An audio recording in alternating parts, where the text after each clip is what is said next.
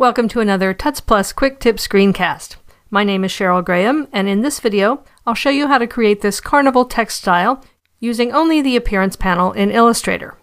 Once you've created and saved the style, you can apply it to any live text object. So let's get started.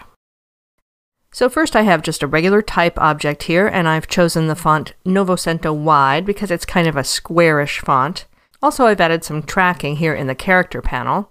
I want to air out the text a little bit because I'm going to be adding effects, so I need some room for that, and I've set that at about 25. The other thing you want to check before you start this project is the Document Raster Effects setting, and those are found under the Effect menu. You want to set those on High, and your color model could be CMYK or RGB, it doesn't matter.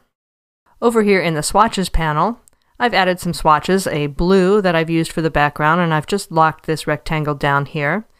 This red, and I've chosen this brass color group that I found under the metal swatches here in the Swatches panel. Now I still have my text selected, and in the Appearance panel you see two lines, one says Type and the other says Characters. I'm going to double click on Characters, and you see that there is a fill here, and I'm going to remove that by dragging it to the trash. Now it looks like I got rid of the type altogether, but if you view it in outline mode, you can see that it's still there. It just doesn't have a fill applied, so you can't see it. So I'm going to select Characters again, and then in the bottom of the Appearance panel, I'm going to click Add New Fill. And here we have a fill that we can add some effects to.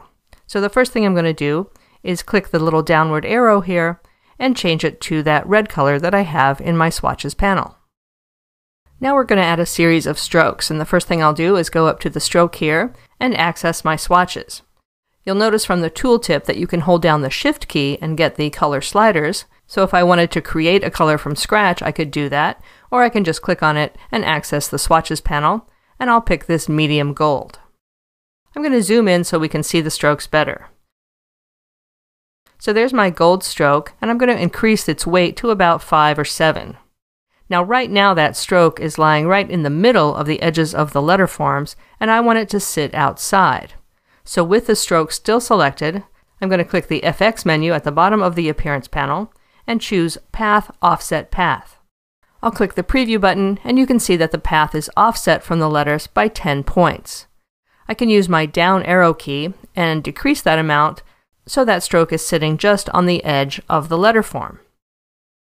3 is too much and 2 is too little, so I can actually put 2.5 points, and that's just right. And I think I want a different color. I'm going to make this a little darker, again, by clicking on the Swatch drop-down in the Appearance panel. So there I have a nice wide stroke, and I'm going to click Add Stroke again. And what this does is duplicate the stroke that's already there. So using that as a starting point, I can change the color and the point size. I'm going to change that to 0.5 point, and this time I want to leave it sitting right on the edge of those letter forms. I want to add a second one on the outside of that darker stroke, so I can just duplicate this one by grabbing it and pulling it down to the new icon at the bottom of the Layers panel. So once again I'm going to go down to the FX menu and choose Path Offset Path.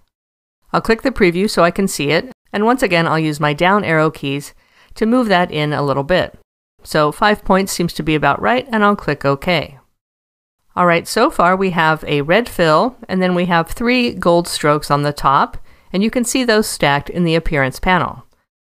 The 5-point stroke that's offset, and then the 2 half-point strokes that are sitting on either side of that 5-point stroke.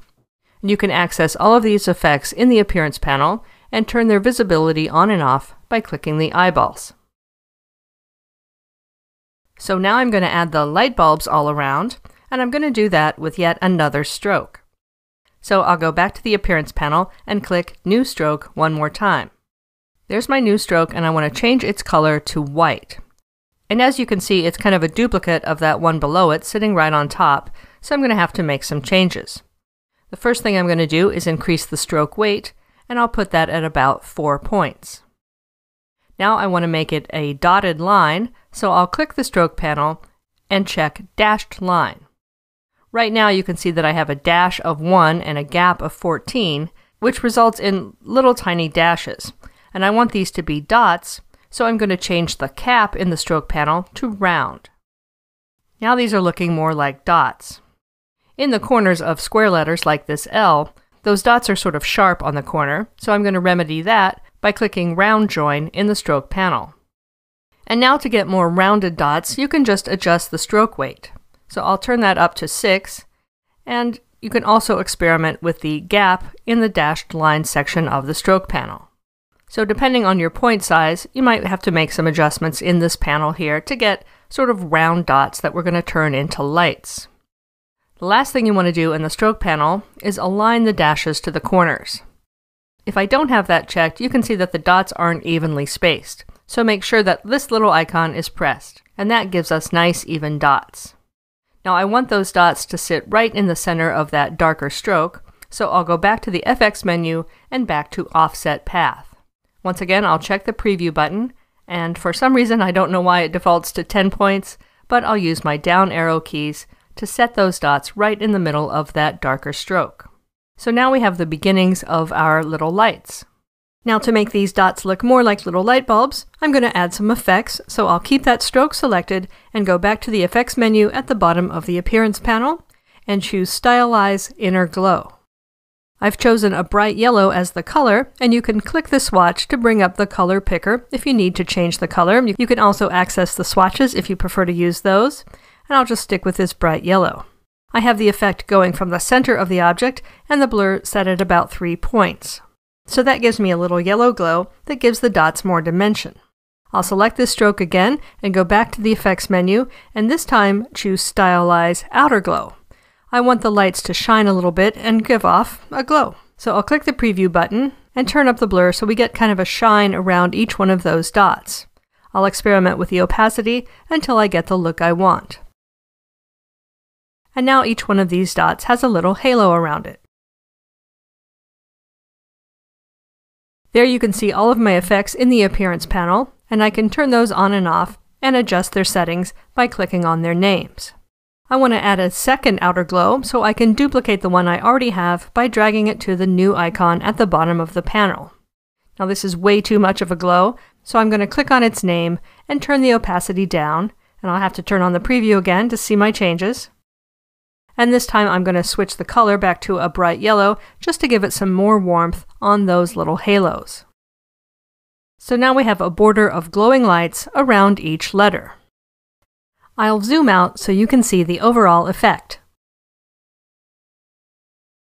I want to give the inside of the letters some dimension, so I'm going to select the Fill and go back to the Effects menu to Stylize Inner Glow.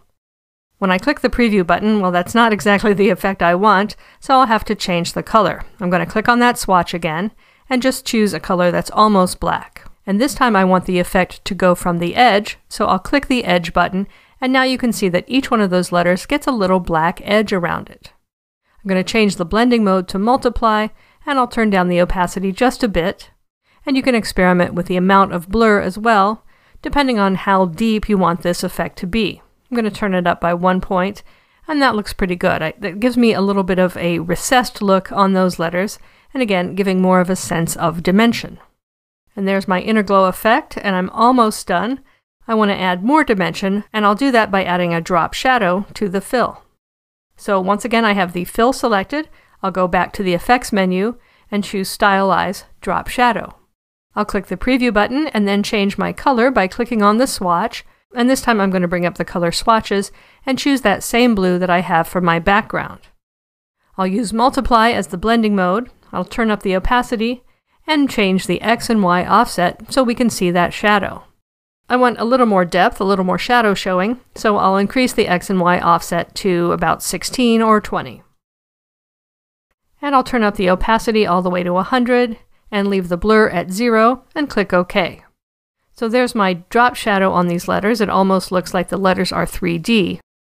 Now when I zoom in, I can see a bit of a problem here. The glow is showing up in the dark blue drop shadow. And if this were a real light, that probably wouldn't happen. So I'm going to edit that outer glow effect by clicking on its name in the Appearance panel. And all I have to do here is change the blending mode from normal to, say, overlay.